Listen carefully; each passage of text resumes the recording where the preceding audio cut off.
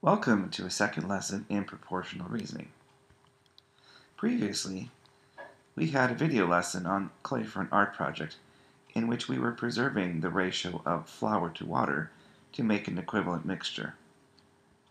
We also talked about quantities, and these were attributes of an object or a situation that we can imagine measuring. The quantities in the situation that were being observed were covariant, which means that they were changing together. And we had also discussed three ways to reason proportionally. One way is the scaling way, which is when you scale one quantity by some factor, you must scale the other quantity by the same factor. The other way was a constant multiple. That was another perspective of reasoning proportionally, in which we had one quantity is always some number times as large as the other. And last, there was the third perspective of reasoning proportionally, which is that the ratio of two quantities is always constant, and it's called the constant ratio perspective. So what we're going to do is take a look at another example. Let's look at image resizing. Can a 4 cm by 3 cm image be resized to a 6 cm by 4 cm image without distorting or altering the original image? So there you see an image of happiness, and what we want to do is to see if this is possible. And what we're going to do is to explore the three perspectives of proportionality. So let's begin. First, we'll look at scaling. So what we're trying to figure out is when we're doing scaling, we're trying to figure out, okay, 4 times what is 6? And when we think about it, 4 times 1.5 is 6. So that means the scale factor, in order to keep the picture in proportion, would be 1.5.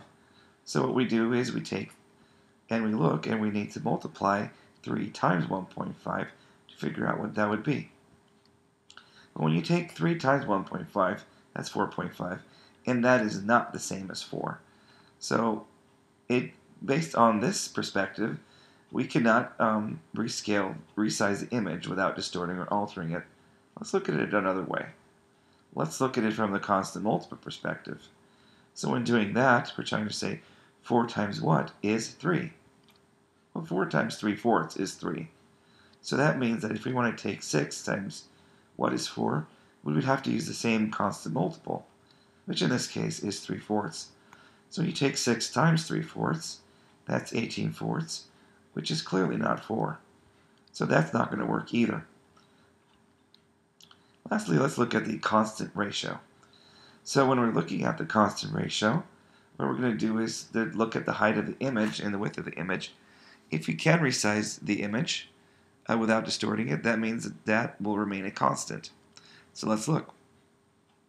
3 over 4 is 0.75, but 4 over 6 is 0.6 repeating. These are not the same constant ratio. So again, you cannot just resize it without distorting or altering it. So no, because the quantities are not proportional. We use 3 different ways to test for proportionality, and the answer is no. So what ends up happening is that if you were to try to resize it, you would end up with the image being distorted like you see here. So what we're going to do is now take a look at another example of photo resizing. Here you see a college mascot collectible photo, and this is the Phoenix College mascot called Bumstead, and he comes as a 3-inch by 4-inch photo. And what we want to do is, say Walrents is having a sale on prints made for the dimensions given in the table below. And we're looking at all these different possible widths and heights of images. And the question is, which of the images below can the collectible photo be resized to without distortion? And what we're going to do is again explore the perspectives of proportionality to come up with a conclusion. So the first thing we're going to do is we're going to look at the scaling perspective of proportionality, starting with our 3-inch by 4-inch, and we want to see is how does that work? Can we scale? So let's start. We first want to figure out what 3 times what is 2. Well, 3 times 2/3 is 2. So that will be the scale factor that needs to be used in order for the image to be scaled without distorting it. So we're going to take 4 times 2/3. 4 times 2/3 is 8/3. 8/3 is not the same as 3. So we cannot resize a 3 by 4 photo to a 2 by 3 photo. And now we're going to just do this again. We're going to see what does it take to take 3. 3 times what is 4? 3 times 4/3 is 4. So that's the scale factor. So the same scale factor should be used to make if the image is not to be distorted. So we're going to say 4 times 4/3 and figure out what that is. So 4 times 4/3 is 16/3. 16/3, when you change it back to a mixed number, is 5 1/3. So actually, you can resize the photo to a 4 by 5 1/3 size photo without distorting it. So what we're going to do is just highlight that in blue, saying that is one that works. And let's just continue on. We're going to now look at 3 times what? Well, that is the same number. We learned earlier that 3 times 4/3 is going to give us 4. So what we're going to do is check to see if 4 times 4/3 is 6. But from earlier, we know that 4 times 4/3 is actually 5 1/3, so it's not going to work. Let's look at the next one. 3 times what is 5? Well, 3 times 5/3 is 5. So that's our scale factor for that set of dimensions. So we're going to take 4 times 5/3. Check to see what that is. 4 times 5/3 is 20/3. 20/3 is not the same as, which is the same as 6 and 2/3, which is not the same as 7. Now let's look at it again. We're going to say 3 times what is 6? 3 times 2 is 6. So that's going to be the scale factor we're using. So we're going to check to see if 4 times 2 is the number that's in the table below. Well, 4 times 2 is 8, so that matches. So this means that a 3 by 4 photo can be scaled to a 6 by 8 photo without distorting the image. So again, we'll make that in blue because that one's working. We'll do the same test for and to see if a 3 by 4 photo can be resized to an 8 by 10 photo. So 3 times what is 8? 3 times 8/3 is 8. So that's going to be our scale factor. So that means we're going to take 4 times 8/3, figure out what that is. 4 times 8/3 is 32/3. 32/3 is not 10, because actually it's 10 2/3.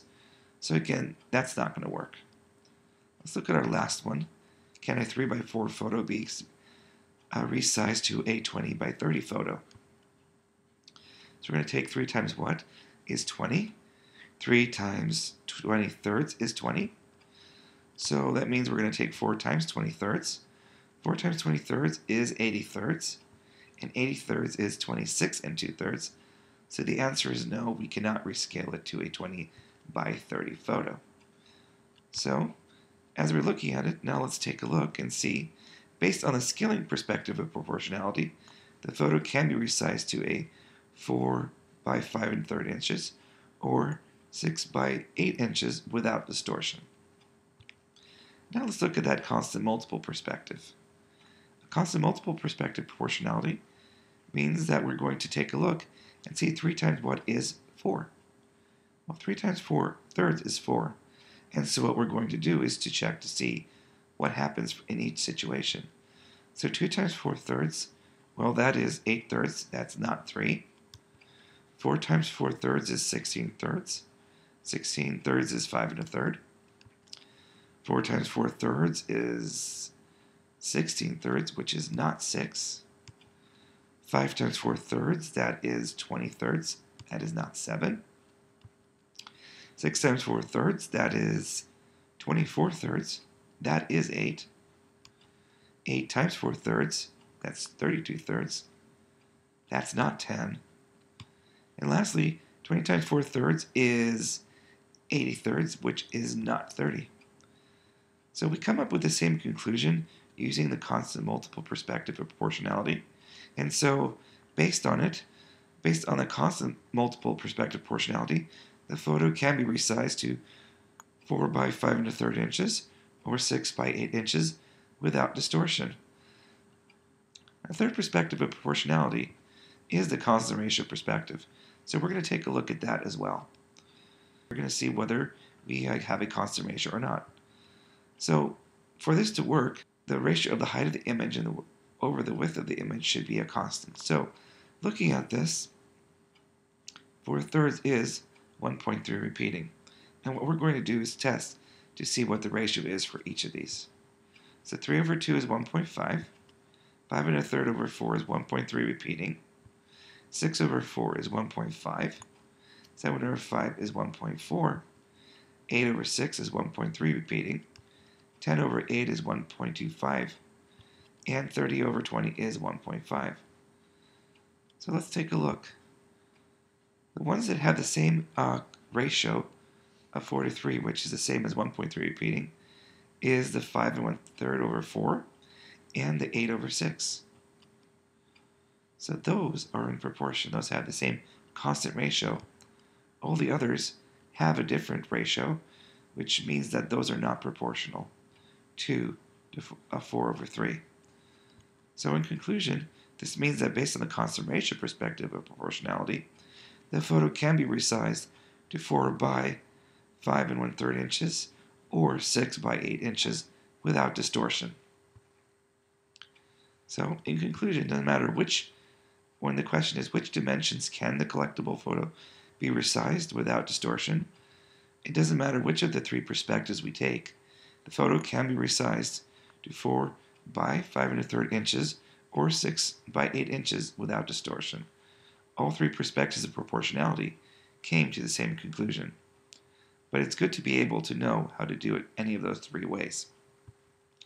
One of the things that's also interesting about this is when we look at it and you make a graph of the values in a table, if two quantities covary so that they remain in a proportional relationship, a plot relating each input quantity to its corresponding output quantity will be a straight line going through the origin.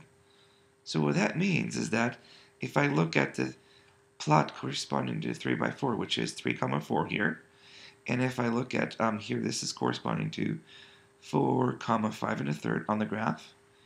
And lastly, here we have 6, 8, which corresponds to the 6 by 8 dimension. If I draw a straight line through this, these quantities that are in proportion, that straight line should go through the origin of the graph. So let's take a look. And when you do it, look at that, it exactly happens. So that's something that's special about proportional quantities. You can draw a straight line through those corresponding points, and that straight line will go right through the origin. Let's think about some other things as well. So far what we have talked about in this lesson was being able to resize a photo and using proportionality to see in what dimensions can you use without distorting the picture. In the previous lesson, we talked about preserving the ratio of flour to water so that the mixture stays the same. But there are other examples in which proportionality is used throughout life. For example, if you're making a recipe and you want it to taste the same, you want to keep the mixture in proportion. And if you want to make your favorite drink, similarly, for it to taste the same, you'd want to keep the components in proportion. But there are other examples as well. Proportionality is also used when you're trying to mix paint and to make sure that the paint stays the same color. Proportionality is also used in medicine so that you do not either overdose or underdose a patient. And it is also used in science such as physics. So these are some examples of where proportionality is used. And that does it for an introductory lesson to proportionality. I hope you found this helpful.